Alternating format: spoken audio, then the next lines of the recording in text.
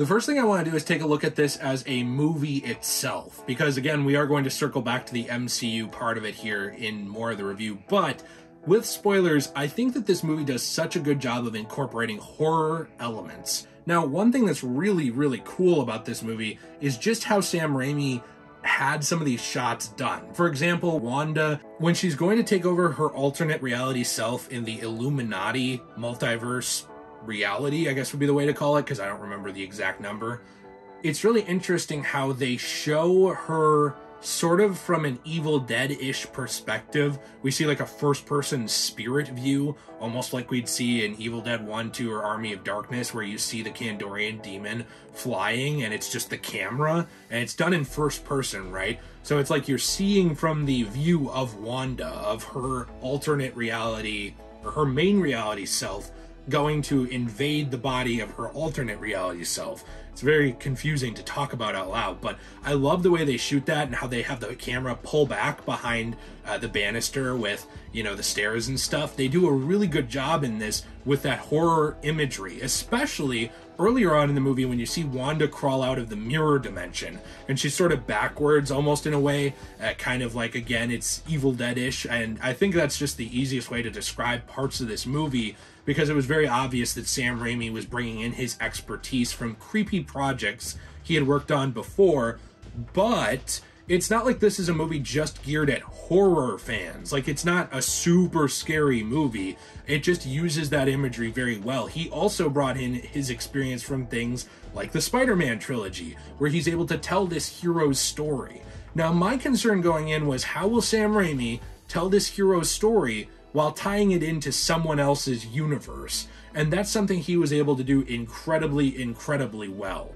I will say that with this movie, there are some things that I think a lot of people, myself included a little bit, went in expecting that we didn't fully see, but that has nothing to do with the quality of the film, okay? That's where we're going to get into the MCU episodic part of it. Quality of the film is outstanding. I love almost everything about it. There was no acting that stood out to me as bad or stereotypical or anything like that. I talked about the writing of America. One thing I loved with America Chavez is how they're able to show her background. Now, one thing I don't like about it is it almost seems like it's shot in a way where the scene could just be yanked out for something like China eventually, but I've also been seeing that Disney's looking like it's not going to release in China anymore. So I'm not sure if that was an intent at all or not. I really have no idea. But they're able to show America's background with her parents, both of her moms actually, and what happens to them, and how they get pulled into the multiverse, and sort of this tragedy that happens with America that ties her very closely to Stephen Strange. That's one thing that I think is really cool, is how you have these interconnected relationships, despite the fact that one of them's a 14-year-old girl and one of them is a borderline middle-aged man, and it's not creepy. It's almost like an older brother or fatherly type relationship between these two, because you see the movie start with America trying to work with a different Doctor Strange in a different dimension. He betrays her, and they kind of need to build up this trust when she gets to our MCU dimension, when she gets to what they called 616, which actually frustrated a lot of comics fans and was kind of funny, but regardless, I understand that too. When we got there and we started seeing these characters build up on each other, there was immediate chemistry between her, Benedict, and, well, I should say Doctor Strange, and Wong. You know, those three had a very good repertoire immediately where you could tell that they got along well on set. And this is something that I think some people worried about with Sochi, because it's not like she's super new to acting, but a lot of people didn't really know who she was going into this. That paired with America Chavez, a character that people were already nervous about, I think kind of made some people go into this kind of like, oh man, I hope this isn't bad. And I went into it kind of like not knowing anything about that character, hoping to like her, and I came out loving that character. I love some of the stuff like the dialogue early on in the cafe where you have, you know, Strange, Wong, and America, and they're talking about Spider-Man and joking and making jokes about like how, oh, does his webs come out of his ass? Like that kind of stuff. And Strange is like, he doesn't remember Peter Parker specifically, and he's kind of like, I didn't think about that. I hope not. And, you know, they have like a lot of moments of levity in this movie, but it's also very serious. This movie deep down is dealing with the grief that Doctor Strange has. It's a very self-reflective movie because it asks the question over and over of, is Stephen Strange happy? Is he fulfilled in what he's doing now? Yes, he was a surgeon originally, and he saved lives, but he did it for selfish reasons in a lot of ways. Maybe he got into medicine to help people, but he hit a point by the end of the first act of Doctor Strange 1, where it was pretty much just he's doing it for his record and his recognition and to feel good and get all of his name brand watches. By the end of this film, Doctor Strange Multiverse of Madness, it's come full circle. We get to see why Strange earlier on in this film cared so much about the watch that was almost stolen for him on his way to Kamar-Taj in the original film. It's because Christine gave it to him as a present. He had a ton of sentimental value for this. We get to know Doctor Strange more as a character over the course of Multiverse of Madness and realize that it wasn't really that he was such a pompous ass that everyone was beneath him and that he didn't want to love Christine or didn't want to be with anyone. Yes, those things mattered, but what it really was he was scared. He was scared of falling in love. He was scared of being emotionally vulnerable with someone. It's a very, very real character development for Stephen Strange that I thought was done incredibly well and shows that beneath all this gruff exterior and this magic man is just kind of a hurt person who went through a lot of stuff in life. Showing him repair his watch that he got from Christine in the ending was really, really powerful. And when you actually see him put it away in his little wooden drawer, it actually really does sort of call back to the beginning of Doctor Strange 1, where he's going through his drawer and he's looking at all of his watches that are in these rotating cases, and he's like all enamored by his physical objects and stuff, and he picks one out. By the end of Doctor Strange Multiverse of Madness, he knows what matters to him. Yes, he did miss out on Christine, and maybe it would have never worked anyway, their relationship, because she's married now, but what he realizes is that he does need to be open with people. He does need friends. He sort of lets Wong in more as well at the end and shows Wong this symbol of respect by bowing to him, since he's technically the Sorcerer Supreme. And even though it didn't really matter to Wong and it was just kind of a joke, that gesture goes to show this growth of Stephen Strange into a person who cares even more about people. It's almost like all along he had this capacity for empathy in him, and he had this capacity to be such a good person in him, but he buried it and was so surface level in his entire life that it took a long time and a lot of wasted years to realize who he really was. His hero's journey came very full circle by the end of this movie, and I love it.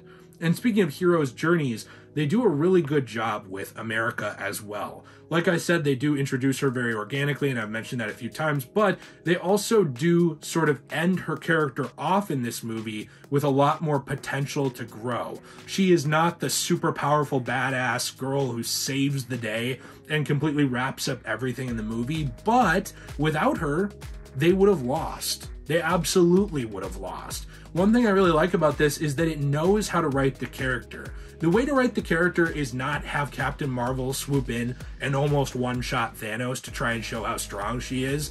That's not really the way to write a character very well. The way to write characters is to show them deal with problems, show them struggle, and show them naturally grow over time.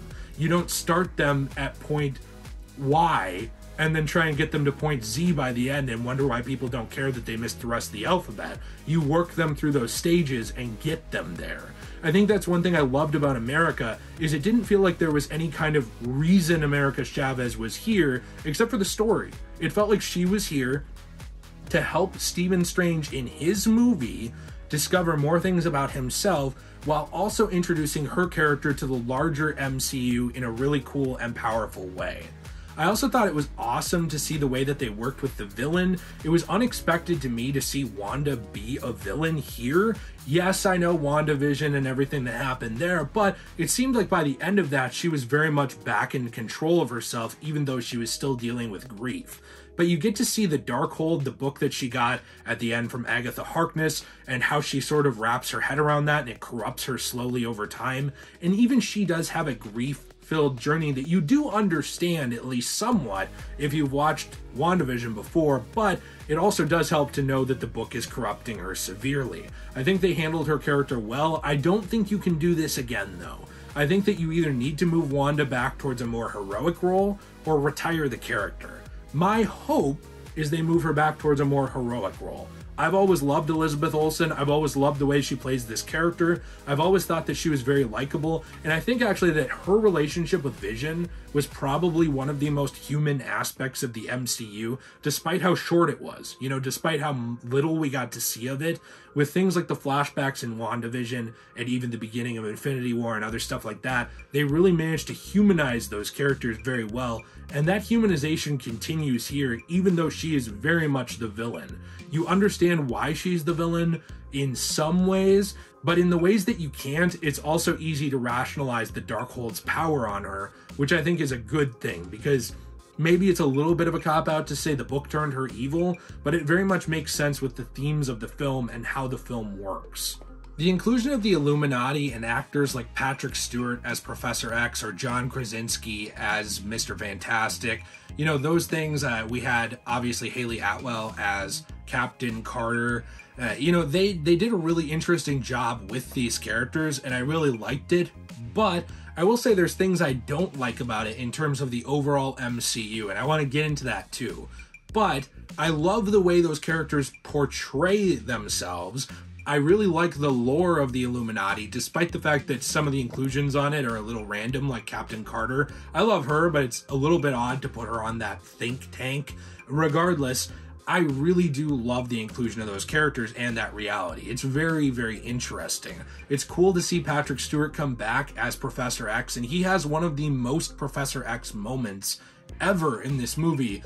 You know, when they are basically going to vote to kill this Strange, and it seems like he was never really in favor of killing the original, because the original Supreme Strange in that universe, he had gone bad from using the Darkhold, right? He had gone bad and it had corrupted him. He helped them take down Thanos when Thanos was on Titan. They stopped him, but then they had Black Bolt kill Doctor Strange because they believed that he would cause a lot of destruction. He had already accidentally destroyed an entire reality by using the Darkhold to dreamwalk. So it made sense, their reasoning for why they did what they did, but Professor X has always been a person of hope, and it made sense that he would be one of the people against that who would say, no, listen, just because someone lost their way doesn't mean they are gone forever. There's hope, they can change. This was such a really good moment for this Professor X.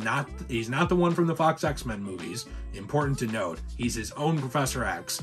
And it was really cool to see John Krasinski come in as Mr. Fantastic and play that character very well too. And even to see his powers on screen. And I say that because we really only get to see him do one thing and then he gets obliterated.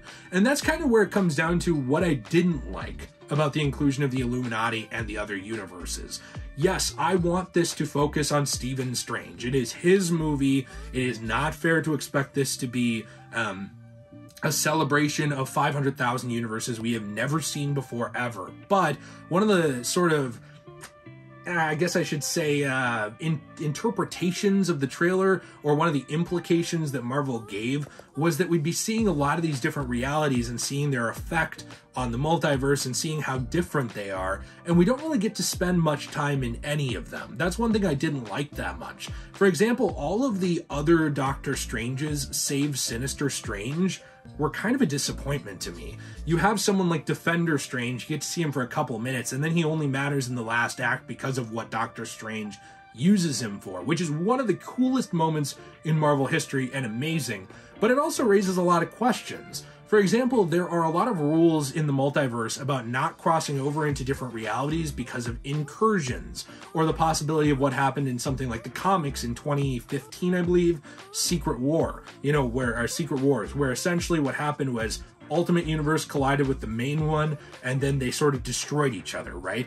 That's an idea they introduced in this movie. But what's weird is the rules seem very fast and loose. For example, America Chavez can travel to pretty much any universe and it doesn't matter. She's actually staying in the main MCU reality by the end of the movie, and it's okay because she is the only one of herself in the multiverse. Then how come you can have Defender Strange's body in the reality with normal Doctor Strange in the MCU, saying it's not a problem? How come you can have essentially our Doctor Strange travel to the reality of the Illuminati and hang out there, even though there was a previous Doctor Strange there that's dead now, but his particles still exist, like he's still there, matter's not really created or destroyed. If you can have say, you know, those two Doctor Stranges in the same timeline, or our Doctor Strange go to the Illuminati timeline? And how come Christine couldn't actually come over from the Illuminati universe, to our MCU? Because clearly by the time this movie ended, they rebuilt sort of that connection between the two. Now, I will say that it does make sense to move away from Christine, because as you probably saw in the post-credits, they did introduce another character here who will come to probably be a love interest for Stephen Strange if the comics are going to be followed at all. So it does make sense that they did that. But in terms of the rules of the multiverse, it's yet another thing where it kind of feels like we're changing those rules and explaining things away to sort of fit the convenience of the MCU or of the movie itself, and not actually be consistent. Sort of like the complaint a lot of people have had about the spell for Peter Parker in No Way Home. So if you're looking at it that way, some of the rules in this movie don't make that much sense to me. I don't know if Marvel is still figuring them out with the multiverse or what, but it sort of makes the self-righteousness of the Illuminati a little more off-putting, because you essentially have a new version of Captain Carter, a new version of Reed Richards, the first we've seen in the MCU, actually. And, you know, they're so up their own ass about their science, and they're ready to murder the new Doctor Strange. And you're thinking, okay, that's weird, but I get to see John Krasinski as Mr. Fantastic, as Reed Richards. That's awesome. I love this. Oh my gosh, Patrick Stewart is back. That's Haley Atwell. First off, mommy, that was my immediate reaction. Oh my word. Second off, Captain America, but a hot girl? Okay, I was thinking a little too much about Haley Atwell. But third off, you have like a less likable version of her, but you're like, well, it's okay. She said the thing. She said, I can do this all day. This is really cool. And then Wanda comes in and obliterates them all immediately.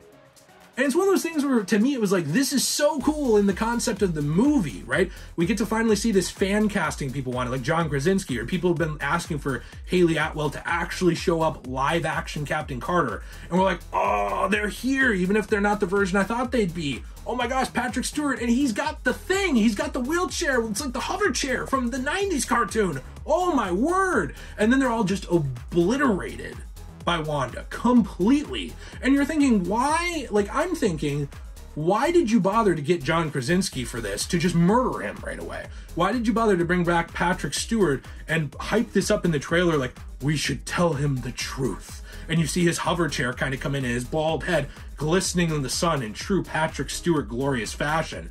And then he's dead. We watch him get his neck snapped again. How many times do I have to watch Patrick Stewart's Professor X, which is so perfect, get murdered on the big screen? I saw enough of it in Fox X-Men. It happened way too much. And now we're bringing it back again. You know, these are the things that, to me, like, even though in the concept of the film, they were amazing, in the concept of the MCU as a whole, kind of bothered me. Like, I want to see Haley as a live action Captain Carter, but I want her to be the good one, the one I like. I want to see Professor X show up, but I want him to be a likable version. And this one was, and then we murdered him. You know, so it's like, if you're going to kill off people, fine, kill off Mordo. He's so far up his own ass in this movie and so full of himself. Whatever, you know?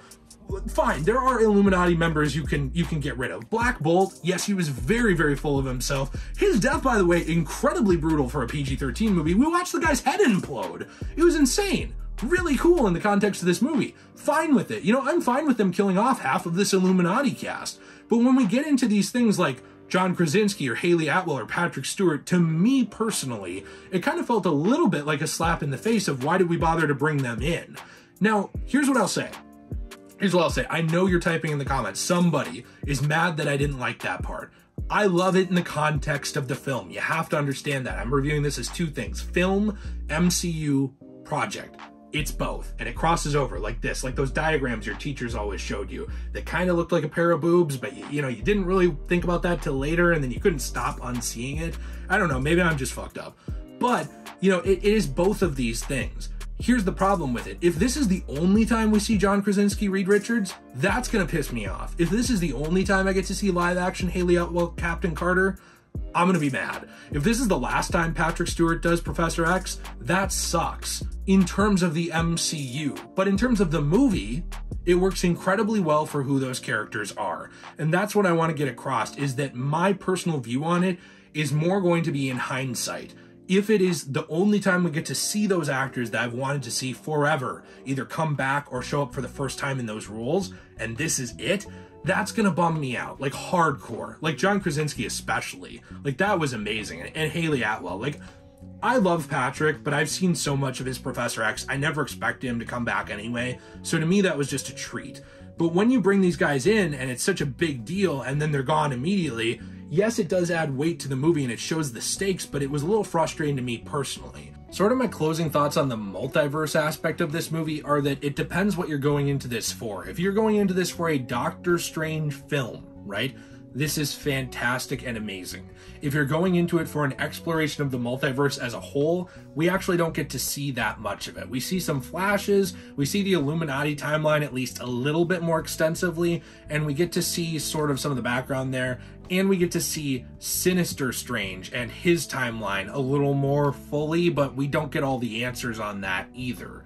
So I think that that's interesting. I think they do a good job of it. And I do think Sinister Strange was done very, very well as a villain for the short time he was in this movie, especially the stuff they talk about where he used dream walking to force some of his other selves to kill themselves. Stuff like that is super dark. Like they did a good job with that character. But you look at characters like they were making Funko Pops of Supreme Strange, okay? And we see him in like one scene that's a flashback and hear a couple things about him. He didn't really matter that much. Or they were talking about Defender Strange before this movie showed up and everybody was really excited for him. And then he just dies immediately and he only matters pretty much as like a meat suit for Doctor Strange to wear to the final fight, essentially. You know, like that's all he really matters of, is that his body is there to be used as a plot device later on in the movie. And again, one of the coolest scenes in the entire MCU is when Stephen Strange takes over Defender Strange's body and then sort of subjugates the souls of the damned and turns them into a cloak and then goes off to face Wanda. Incredible. It's amazing.